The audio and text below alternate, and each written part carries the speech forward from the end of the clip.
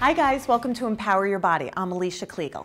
Today, in our Power 3, we're going to be doing our workout with a barbell. This was suggested by one of our viewers, CDNBLT.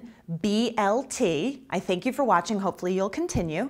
All the activities are going to take place with this barbell. This is not a traditional barbell like the one that you put the weights on. It's the same thing though. It's long, it's heavy. You can do everything you need. This one is 18 pounds. I think they go up into the 20s with these. But you can use a barbell and put weights on the side. Be careful, warm up prior to doing any of these exercises, and always stretch. We're gonna do a clean and jerk, then we're gonna do a crunch with the chest press, then I'm gonna do a row. So we're gonna do all three of these activities, back to back, 3 times, 10 repetitions each. Okay, so let's get started. With the clean and jerk, we're gonna come all the way down. You're gonna bring your barbell to the floor. When I squat down, guys, I'm hip width, my feet are straight, my ankles are under my knees, directly in line with my hips. Back is flat. I'm gonna come up, squat, curl, press. Exhaling up. My form, as you get tired, it's very common to do this. I don't want you guys to do that. Don't round your back, okay? Come. Make sure you squat, boom, and exhale, and again. Again, depending on how heavy this is, you get more work out of it, and up. One more, I lost count, which is common. Then we're gonna come down, so put your legs in the air. We're gonna do a crunch and a press. Crunch and a press. I'm never really putting my head down. If your neck hurts, then you need to.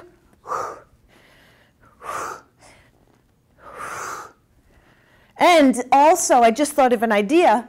You could always put it in one hand, support your head, but then that's a lot heavier in your arm. And again, one more, good. Now we're gonna do a row. Feet are hip width, flat back, row. I could do my hands in this position, or I could do my hands in this position. This position, you're gonna work your biceps more. This position, you'll work your forearm muscles and your back. I mean, either way, you're working your back. And again. Right, guys? I'm not like this, which hurts to even do. Stay like this. Almost like you want to close a car door with your glutes. Good. And we're into it again. Ready?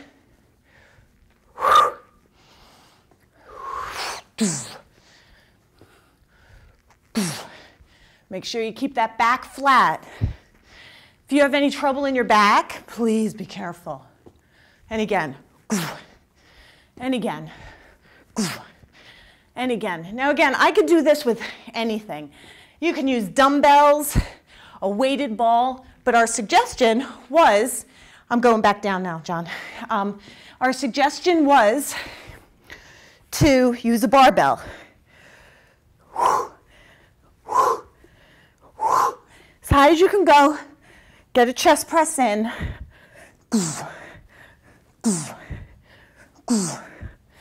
Good.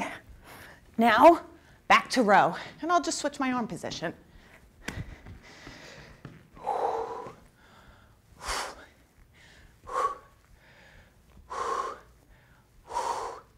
And again. So guys, you're using a lot of your lower body, even doing this exercise. As well as you're using your core. One more. Good. Back down. I'm almost positive this is called a clean and jerk. Right? When they're like, hurrah, boom, and then they stay, and then lift it. And again. Exhaling up. How are you guys doing today? Are you guys doing this with me?